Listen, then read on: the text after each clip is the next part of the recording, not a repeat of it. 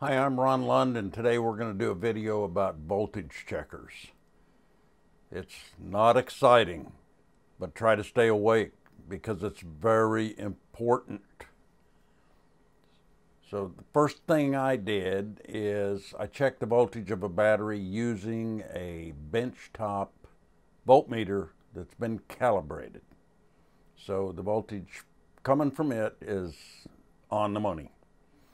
And then I plugged in the voltage checkers to that same battery and compared them.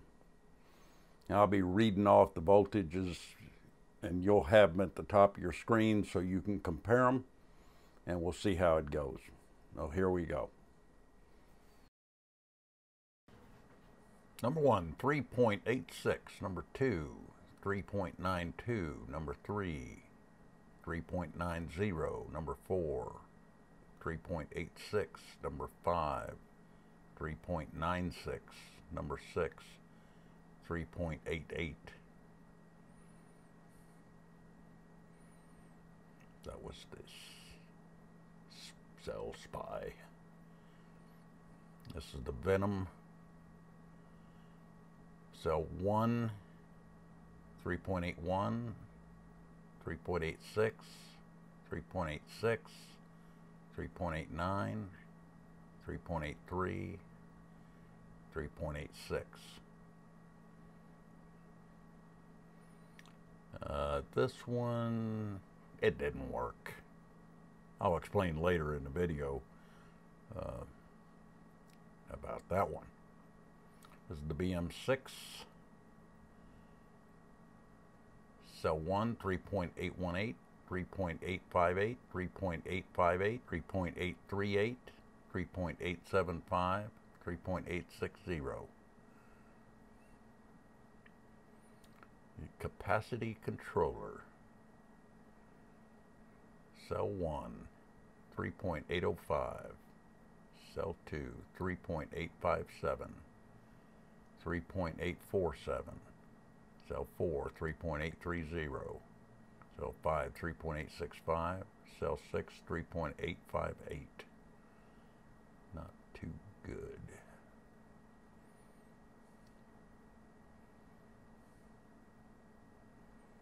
Here's the Hyperion EOS Sentry.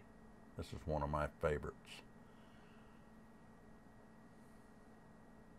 Cell 1, 3.816. Cell 2, 3.863. Cell 3, 3.860, Cell 4, 3.848, Cell 5, 3.876, Cell 6, 3.864. That's pretty good. Here's the Fataba.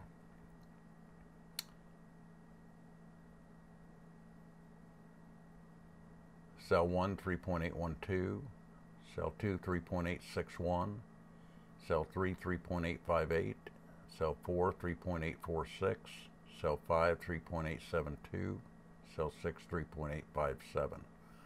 That's not too bad. Here's the high-tech Lipo checker.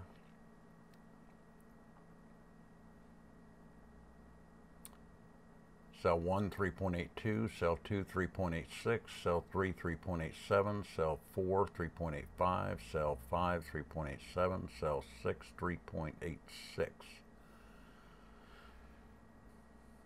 This is the JR.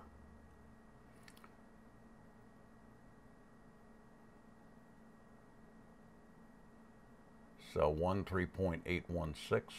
Cell 2, 3.863, Cell 3, 3.860, Cell 4, 3.845, Cell 5, 3.870, and Cell 6, 3.861.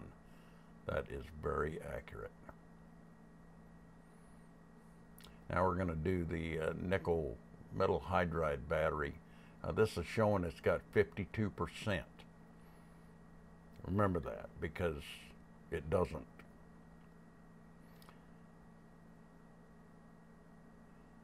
This is the Fataba. We're checking the nickel metal hydride function. And it says it's got 7%, which is not too far off.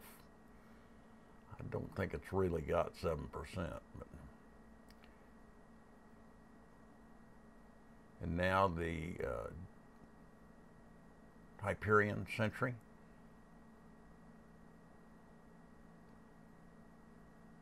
It says it's got 11%. It must be putting some kind of load on it inside the checker. That's kind of what I figure. Now the JR. Now the JR has got a button you can push that will put a load, and it's 300 milliamps if I'm not mistaken, but just for a brief time. But watch what it does to the voltage.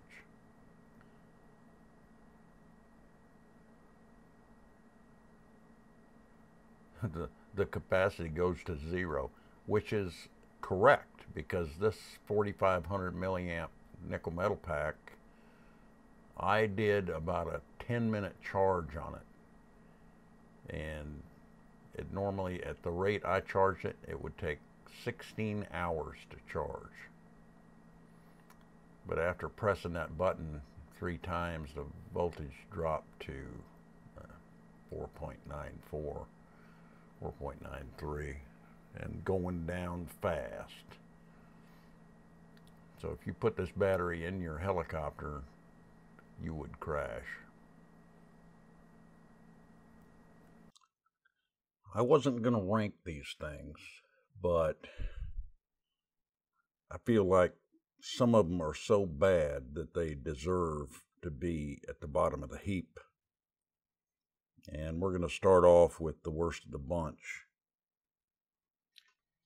You can find these on eBay for about 96 cents if you search for 2S, 8S voltage checker. You'll see them for around $1, $1.50 tops. So they're cheap. However, they're not accurate. And I bought 12 and only 4 worked. And that was a while back, but only 4 worked. And I was using one of those to make this video. And during this final edit, it quit working altogether. That's why it's not included at the other end of the video. But while it was working, it was very inaccurate. So it does have a little buzzer that buzzes, but you got to be careful when you set that value because it could be either too low or too high. Remember, it's not accurate. So this one goes at the bottom of the heap. It looks a lot like the Venom checker, but the Venom checker appears to be better quality. The soldering looks better. The Venom's on the left here, and the other one's on the right. And the soldering on this unit is just not very good.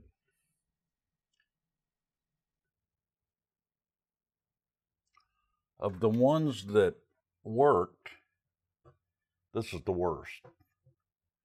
You can find them on eBay for about $1.50, $2, but they're very inaccurate. In some of my earlier tests where I totaled the error, this thing was off 1/4 volt. And when you're talking about lipos, you're only talking about from 4.2 volts to 3.7 volts, which is 1/2 volt. Well, this was off half of that, so I don't recommend this one.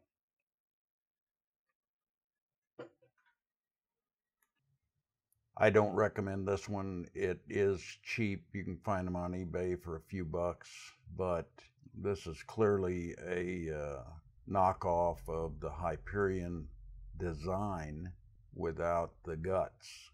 It's inaccurate. Even the silk screening is sloppy. The nickel metal hydride NiCad feature is dangerous. I don't recommend it. The high-tech lipo checker is, it's fairly inexpensive. It's comfortable in your pocket. It comes with a Thunder Power adapter, which you will lose. And if you leave your pack plugged in, it'll balance it very slowly. But it's only good for lipos. The Venom is okay. It's comfortable to carry in your pocket. It's reasonably accurate. This particular unit was a little off on cell 4, but not too terribly bad. I mean, overall, it was pretty good. And they're cheap, about $7, $8 maybe. The BM6 is accurate.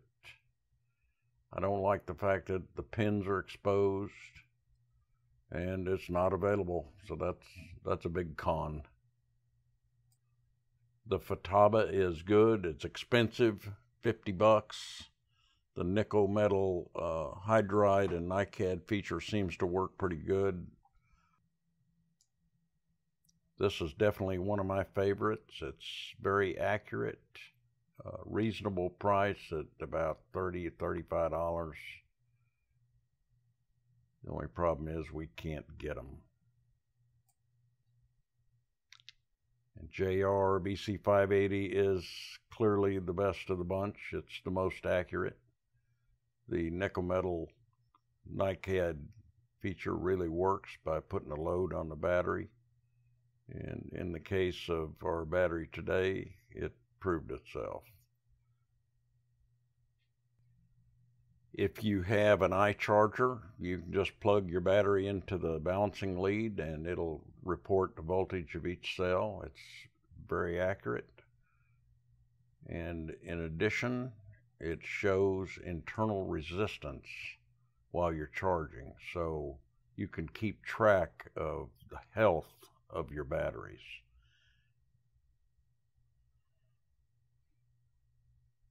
Now I think I'm going to go smash a voltage checker. Please subscribe.